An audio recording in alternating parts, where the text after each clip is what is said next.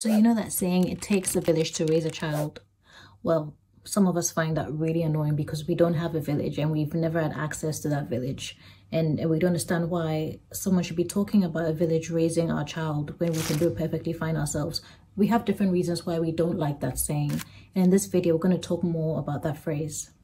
Personally, I really do believe that it takes a village to raise a child. I mean, I could sure do with a village and raising my 2 kids most days. But I understand that in the West, or in the world that I currently live in, and in this modern day, it's usually not possible. And here are some of the reasons why. The first one is that people are just too busy. It's the normal hustle and bustle of modern life. It's like your village got stuck in a traffic jam. Everyone's running from one place to another. Now, how can you form a village when everyone who could be in your village is really busy, basically trying to survive and sustain their own nuclear families? Now, the second reason why you don't have a village is that we're living in a digital age. Everyone is inside their phones and inside their laptops. We're digitally disconnected. Technology is great, and sometimes it can make us feel more connected than we actually are, because if we have family members living in different parts of the world, we can actually connect with them via the different forms of technology that we have access to now. However, it can also make us feel disconnected from each other because we get lost in our different forms of technology. So where did our village go? It's on Facebook somewhere. The third reason why we can't find our village is that our community dynamics have completely shifted. So we used to know the old lady who lives down the street, or we used to know the person who owns the corner shop down the street. But now we don't know anyone. We don't even know our next door neighbor. We can't even borrow cups of sugar from our neighbors anymore. It's now just, it goes as far as a quick hello. It's not all doom and gloom though. It's not completely hopeless. With some work and with some awareness, the village can start to make a comeback.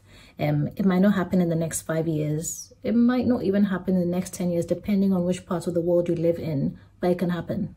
So that saying, it takes a village to raise a child, it's not just a phrase or just a saying, because in many African societies and traditions, it's an actual concept of community and family, and a way that children are brought up in general. The saying is about the whole community playing a part in bringing up a child. Now, the phrase, it takes a village to raise a child, is really beautiful because it is so adaptable. And that concept is still a guiding principle in some African communities to this day. It's adaptable because it transcends African villages and it contributes to how people raise their children worldwide. So picture this, it's a vibrant village where everyone knows everyone and everyone plays a part in shaping every child's values and morals, and that transcends geographical boundaries as well. And speaking of worldwide, let's look at the 3 main reasons why your village is fading away bit by bit. And I think one of the biggest reasons for that is globalization. The world is getting smaller in so many ways, and I think that's great, but it comes with its own challenges. Another reason why your village is fading away is because of economic difficulties or economic challenges. Because just putting food on the table for some people and their families can feel like a monumental task. And that's really sad and unfortunate.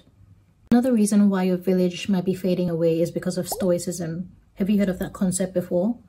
It's that keep calm and carry on mentality, which definitely has its merits, but it also keeps us from reaching out for help to other people when we need it. It stops us from building connections with other people. But like I said before, hope is not lost. We have to learn to be more enthusiastic, more reliable, more proactive, more honest, and all those qualities will make us useful members of someone else's village. And let me explain. One of those qualities is enthusiasm, and that is something that is very contagious, and it makes us a standout person of someone's village. Being enthusiastic can give someone that burst of positivity and uplift them. It's like sprinkling sunshine around you everywhere that you go. Cheesy as it sounds. Being reliable means that you become the backbone of any strong village. From simple tasks to lending a listening ear, it makes you a fundamental part of a village. And I don't even need to talk too much about how important it is for you to be an honest member of a person's village, because that way they know that they can rely on you and the things that you say. They can trust your word. It helps you to make authentic connections with other human beings. Proactivity is another worthwhile quality to cultivate for yourself, because it means that you spot problems before they even arise and that you can tackle them before they become a real issue in your community. And then being empathetic means that you're the actual heartbeat of your village. You understand other people because you put yourself in their shoes, and that means that you create meaningful connections with them. You don't just hear them, you truly understand them.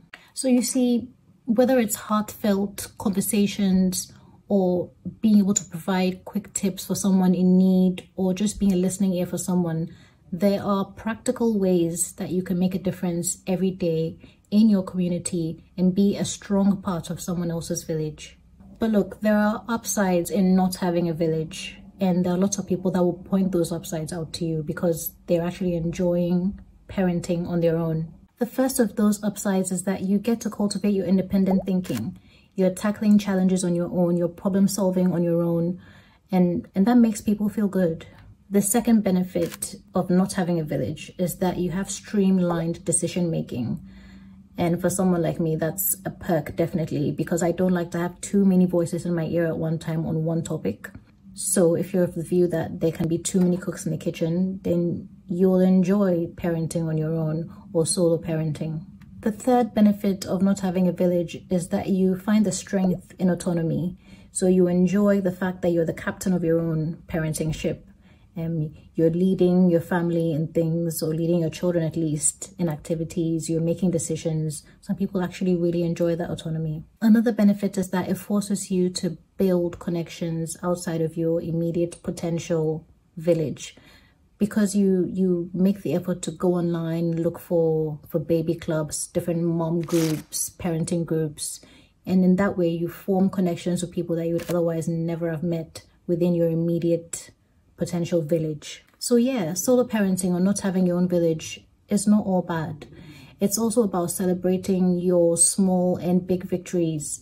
It's about going out of your way, making an effort, stepping outside of your comfort zone, and in that way finding something rewarding outside of that zone. Just remember that whether you're a part of someone else's village or not, or whether you have a village of your own or not to help you with your parenting, everyone's parenting journey is unique. You look at yours and you look at the upsides of it, and you celebrate those small things. Celebrate your strengths, learn from your experiences, and then the most important thing here really is to find other people who connect with you and your experiences. People who understand you and appreciate your parenting path. So thanks for watching, guys. If you enjoyed this video, share it with other people who might find it interesting. Like it, subscribe if you haven't already, and I'll be back soon. See you.